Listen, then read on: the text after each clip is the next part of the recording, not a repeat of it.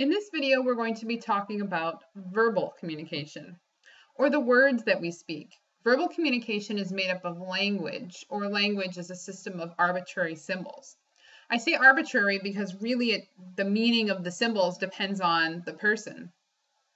For example, if I say dog, many of you may be thinking of very different things depending on your backgrounds. Maybe you had a dog growing up and it was like a small little chihuahua. Or maybe you had a really big dog growing up. If I say dog, probably everyone that I say the word dog to has some sort of different picture in their head, a different meaning for what that is.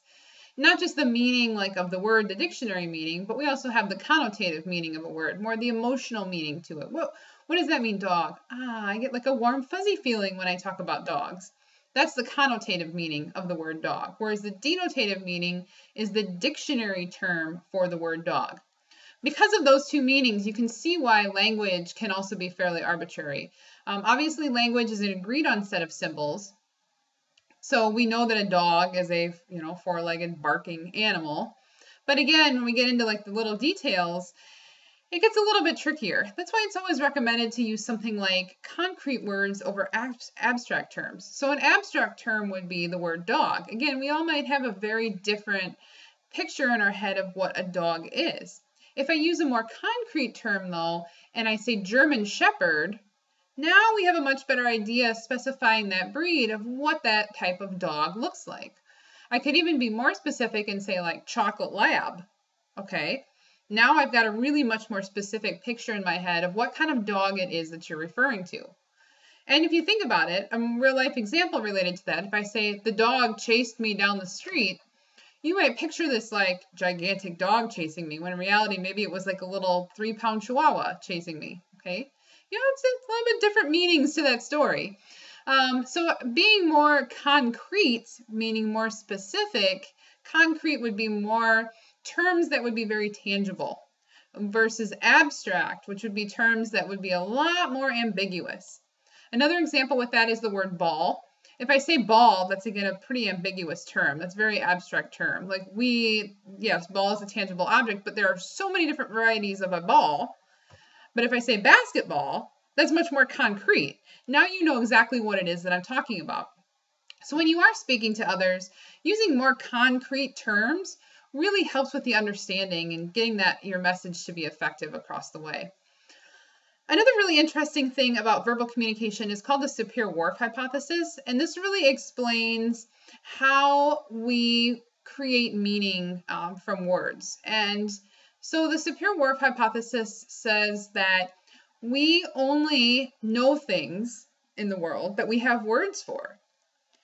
And so things that we can't label or we don't have a word for just are kind of ignored. The way this was explained to me in college, the professor that explained it to me basically said, this is a good thing, because otherwise we would be so hung up on the tree in front of us and all the little intricate details that we had labels for that we would never be able to get past it, because it would be so fascinating to us, all the different things we could pick out about that tree. This is a very kind of philosophical concept. Let me try to give you a more real-world example, though, of how this works.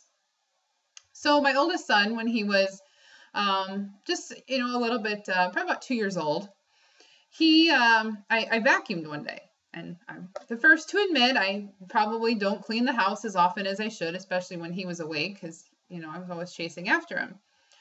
And he said, "Mama, mow." Okay, Mama, mow. And I was trying to figure out, why does he think I mow? Oh, he thinks I'm pushing a lawnmower, mowing. Because that's what he knew. So he's seen, me, or probably not me, probably his daddy mow the lawn.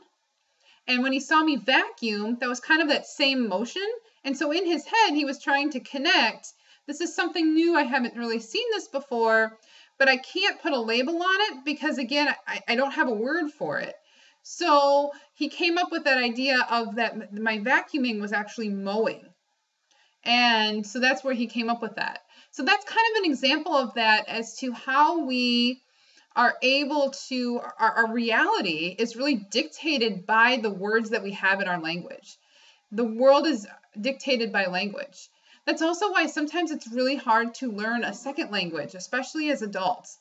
As kids, when they're so malleable like that, like I said, he could pick up on that mow. He could pick up on another language when they're that little. They usually say under 5 is the best time to learn another language. When we get older, a lot of languages have words that we can't directly translate. And we have a very difficult time trying to conceptualize the meaning of that when there's not a direct translation. And so that can make it very difficult to learn a second language. So that is really a good brief overview of verbal communication and what verbal communication and language and symbolic